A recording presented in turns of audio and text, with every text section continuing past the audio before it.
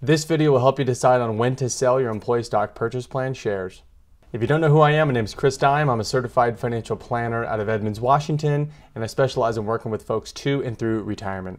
In my last video, we briefly covered the concept of an employee stock purchase plan, particularly a qualified employee stock purchase plan. So today I thought it'd be helpful to dive into the nuance between a qualifying and a disqualifying disposition of that stock. We'll cover the differences, we'll cover the tax ramifications behind these differences, we'll cover a couple of examples, and then we'll cover best practices. Let's jump in.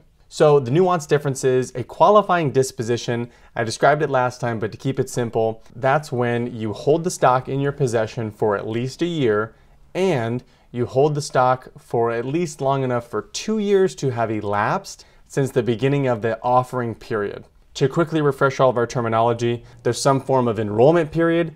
That's when you're allowed to throw your name in the hat saying, I'd like to be a part of this plan. There's some time frame for an offering period, quarterly, 6 months, a year, and that's how long your company will take deductions from your payroll to invest into the plan. And then there's a purchase date, which is the end of the offering period. And that's when your company takes all that money and buys the stock. Now, you may or may not have a look back provision. We'll talk more about that later. A disqualifying disposition is any disposition or sale of the stock that doesn't meet the prior 2 requirements we just listed. So for example, let's say you come into possession of the stock on Monday and you sell it on Tuesday, that's going to be considered a disqualifying disposition. It's not the end of the world. I have a number of clients that proactively do this. There's some reasons why, and we'll cover those in this video. One caveat, though, these are similar terminologies to how an incentive stock option is disposed of, and the definitions of these types of dispositions are similar. They actually are different, so don't use these definitions and explanations for an employee stock purchase plan disposition in lieu of actually looking up an incentive stock options, disqualifying and qualifying disposition definitions.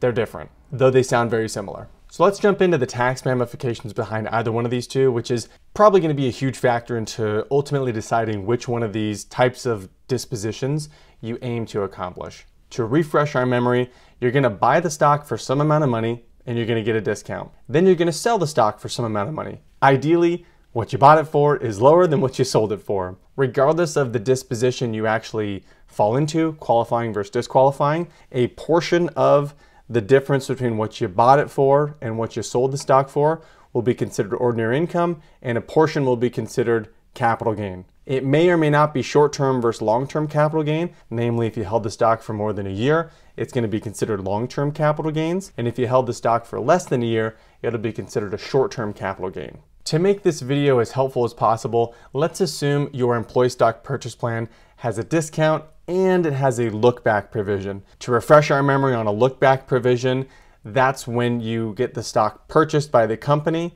They'll look back and say which share price was higher, the share price at the beginning of the offering period when your company was starting to take your money, or was the share price lower on the purchase date at the end of the offering period. 9 times out of 10, the stock is going to be at a lower price at the beginning of the offering period, and so your company will give you that lower price minus your discount as your purchase cost. If there is no look back provision, we'll cover that later in the video because it makes tax planning super simple. So let's say we have an employee stock purchase plan, you've got a 10% discount, and there is a look back provision. To figure out how much of this total benefit that you made from when you bought it versus when you sold the stock, to figure out how much is ordinary income and how much is long-term capital gains, if it's a qualifying disposition, and again, you meet those 2 requirements, your company is going to say, okay, we bought the stock at the offering period minus your 10% discount.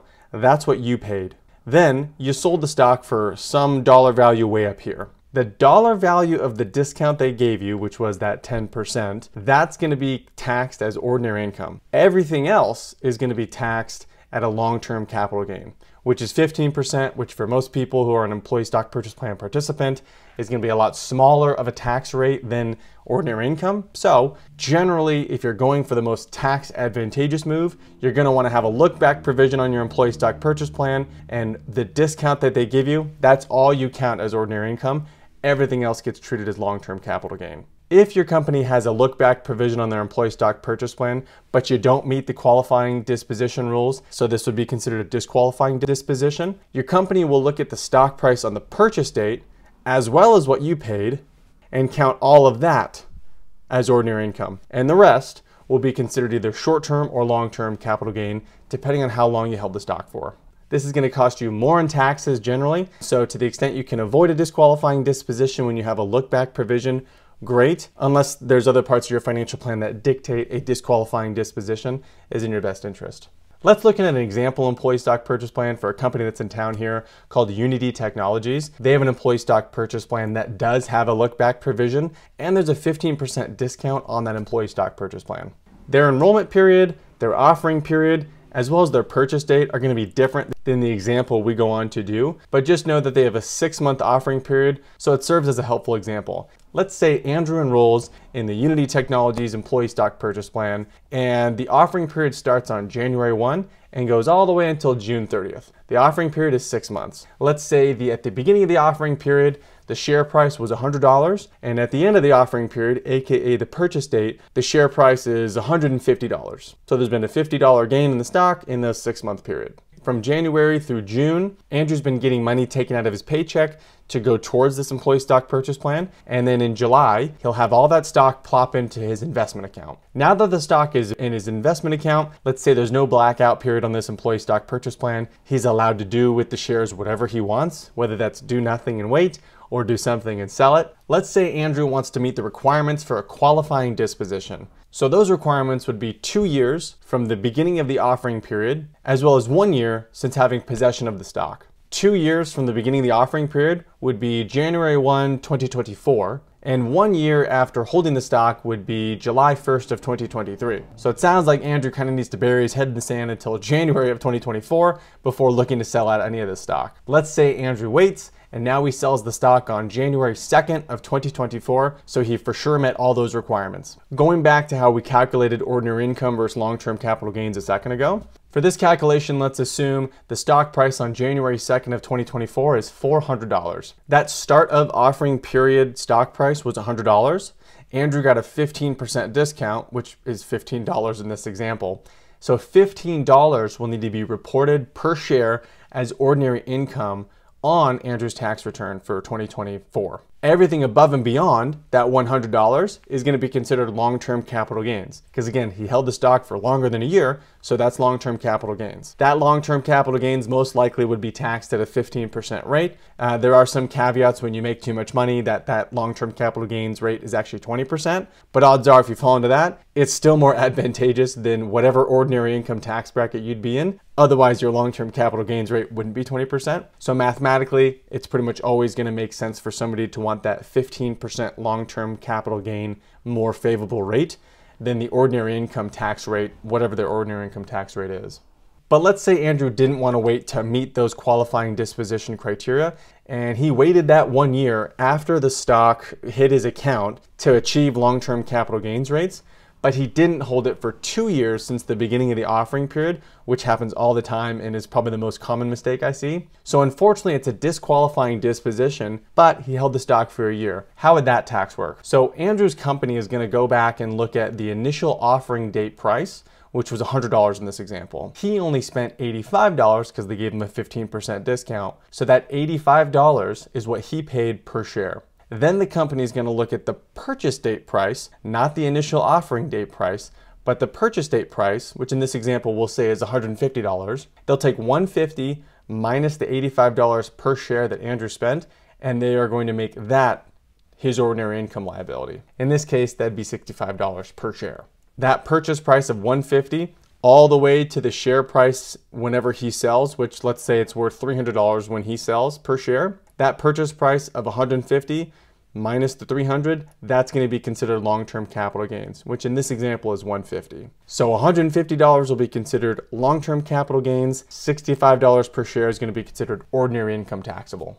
Now let's say Andrew didn't want to wait at all. The money comes right into his account on July 1 of 2022, and he wants to sell it immediately. He knows this will be a disqualifying disposition, but he doesn't care. He wants to sell out of it and diversify it because that's part of his financial plan. Again, there's absolutely nothing wrong with this. It could be in your best interest to do this. It's just called a disqualifying disposition, but I wouldn't necessarily let that be the determining factor as to whether or not you should employ this strategy. Let's say the stock lands in his account and it's July 1st and the stock is worth $151. The purchase price was $150 and then that offering date price was $100. So again, Andrew bought it for $85. They have the lookback provision, and the lookback provision lets him buy it when the share price was $100 at the beginning of the offering date.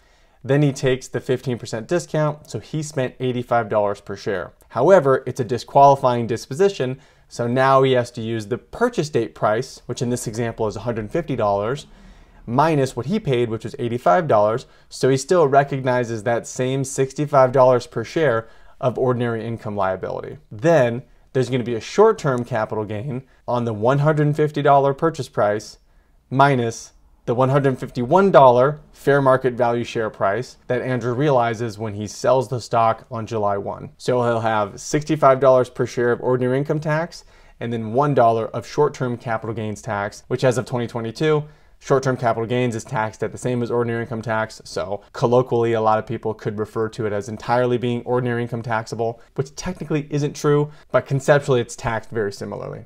To break it all down, I would say the most important part of this whole thing to look at is how much of the total amount of money that you made will be considered ordinary income versus long-term or short-term capital gains. Obviously, qualifying disposition in this case, the only ordinary income tax liability is that $15 discount that Andrew got if he made it all the way to being a qualifying disposition. Whereas in the disqualifying disposition, regardless of whether it was long-term or short-term capital gains on the remainder, that ordinary income tax liability was $65 per share. Because again, the company doesn't look at the offering date, it looks at the purchase date if it's a disqualifying disposition. Now, the good news is you only pay taxes when you make money, so either one of these strategies will hopefully be a profitable move for you. Just depending on your situation and your concentration of stock, that might dictate whether or not you'd want to employ qualifying versus disqualifying dispositions. So I mentioned earlier, if your company doesn't have a look-back provision, what's the cheat code?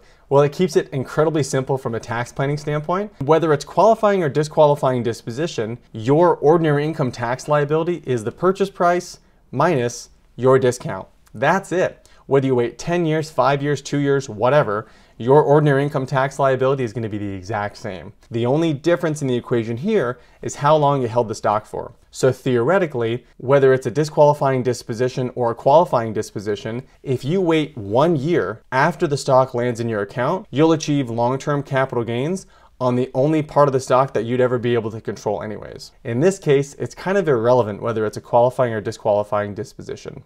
This actually could be to your benefit because it removes some of the benefit of waiting 2 years from that initial offering price to make a decision with the stock. For example, Microsoft doesn't have a look-back provision on their employee stock purchase plan, and it makes deciding whether to keep the stock or not way easier. The tax consequences are so much more minimized that it helps make a more objective decision without worrying so much about all this tax nuance. So what are some best practices or calls to action? Well, if you have an employee stock purchase plan, obviously you'd want to identify, is there a look-back provision? What's the discount? And what are my offering periods?